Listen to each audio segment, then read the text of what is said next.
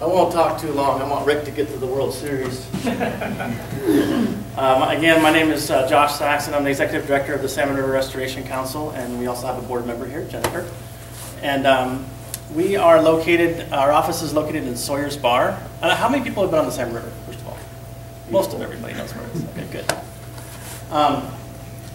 I think since 1992, we just celebrated our 20-year anniversary a couple of years ago. And I have what we put together, a 92 to 2012 20-year accomplishments report. And this is a great, I have extra ones if you would like to grab one, because it's a fantastic way to get familiar with our organization and what we've been doing for the last 20 plus years on the river there. So Sawyer's Bar, Forks of Salmon, and Cecilville, and then Soames Bar at the mouth of the Salmon River is kind of the communities that we serve. And so roughly about 200 people are in our watershed. So, and we are the main employer in the watershed by far. So we run a fuels reduction crew every year, typically through Grants Clearinghouse grants, Fish and Wildlife Service grants. We're starting to partner with the Forest Service a little bit more. That's been a challenge, to say the least. But I think in terms of watershed restoration, the two main things that we do very, very well are fuels reduction and fisheries restoration. We have the largest wild remnant population of spring salmon in California, and that comes into our watershed in the summertime, and they hang out in pools. And then just a few weeks ago, they got the ability to, with the nice rain, distribute into our system and start spawning. So we're doing spawning surveys right now for our spring fish, and our fall fish are starting to get in the system and spawn right now too. So we're doing combined spring and fall spawning surveys on the Salmon River.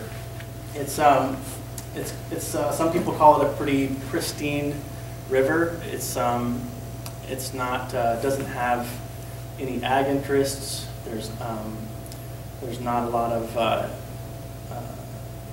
diversions. It's pretty cool, clean water, but there's also some problems. There's a lot of remnant mining and logging activity, negative impacts for years and years that have sediment has filled up a lot of our deep pools, and so we're dealing with sediment issues and temperature issues. We've obviously, along with everybody else, have suffered the last 3 years with drought. And so, one of the things that we've been doing with our fish population is really working on our cold water inputs. So a lot of the tributaries into the Salmon River, we've done a lot of work on those, the mouth areas of those tributaries. So we'll move rocks around, we'll create pools, we'll make some refugial areas with some willow and alder and stuff so that our juveniles can hang out there. And then our adult spring fish, when they come up, they have a place to hang out as well. And in some instances can even get up those tributaries a little bit more and get into that cold water and survive when temperatures get up I think in some instances on the Salmon River we had temperatures approaching 80 degrees Fahrenheit in our river this year. So it's really difficult for fish to sustain life in that kind of environment. So.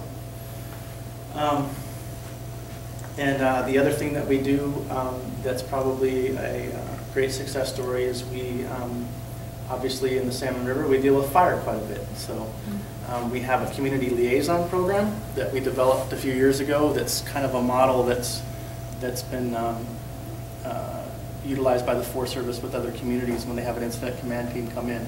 And what it really does is it connects the incident command team with the community in a way that the community feels like they're not just being railroaded when it comes to wildfire suppression.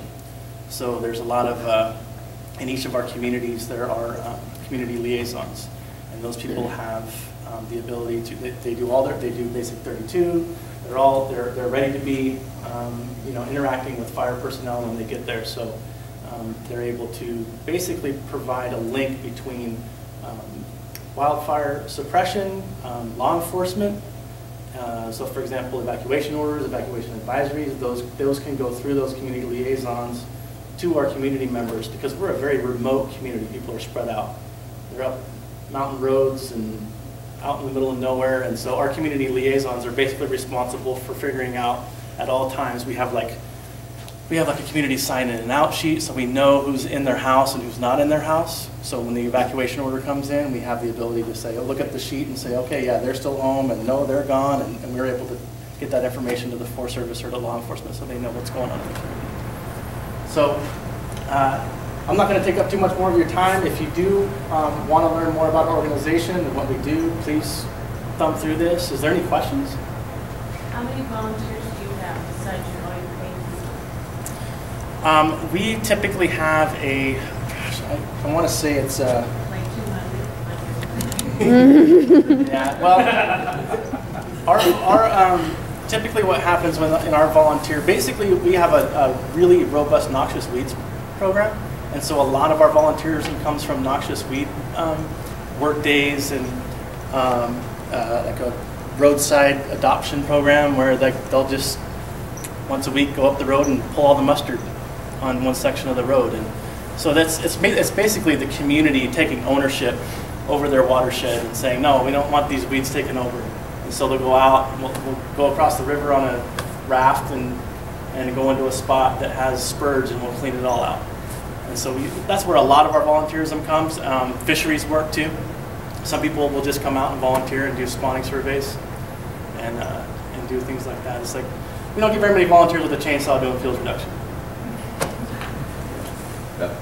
You know, one of the things that I've been out with PD and looking at your invasive species program, and it's phenomenal.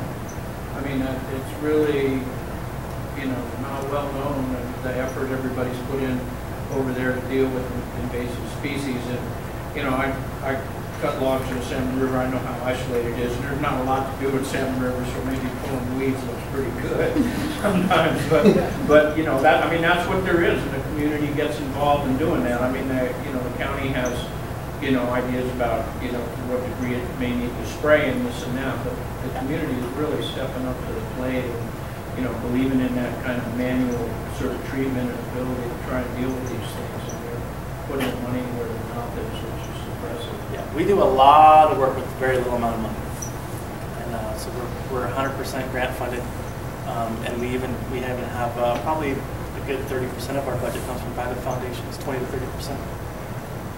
So we're somewhat diversified, so we're not completely reliant on your tax dollars. Anything else? All right, thank you.